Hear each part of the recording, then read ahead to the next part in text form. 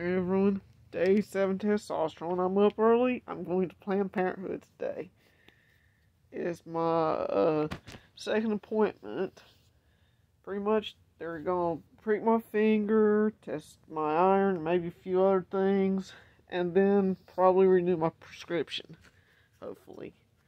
I might get to talk briefly with a gender health care specialist, I think it's what it's called. I don't remember exactly what she's called.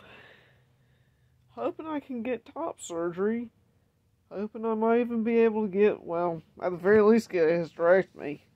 Looking forward to bomb surgery over the long haul. And I have plans for that. First, hysterectomy. Second, medioplasty. I think that's how you say it. Medioplasty. And then after that, I'll probably want to have a phalloplasty over top of that. But why have a phalloplasty when you could actually, it's like, I wanted as much of it to be what I got as possible, but then just add on to that to make it longer pretty much. I think it'd have a better outcome. That's my plan anyway. For top surgery, I'm going no nips, because if I miss having them, I could have them tattooed, and I would be guaranteed a much better result. I don't like the sensation of them.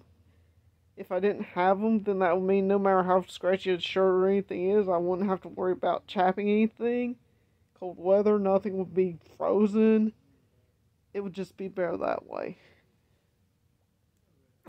Well, anyway, it sounds like my parents are about to get noisy again, so I'll end it early. Live your best life, don't let no one tell you otherwise. Peace.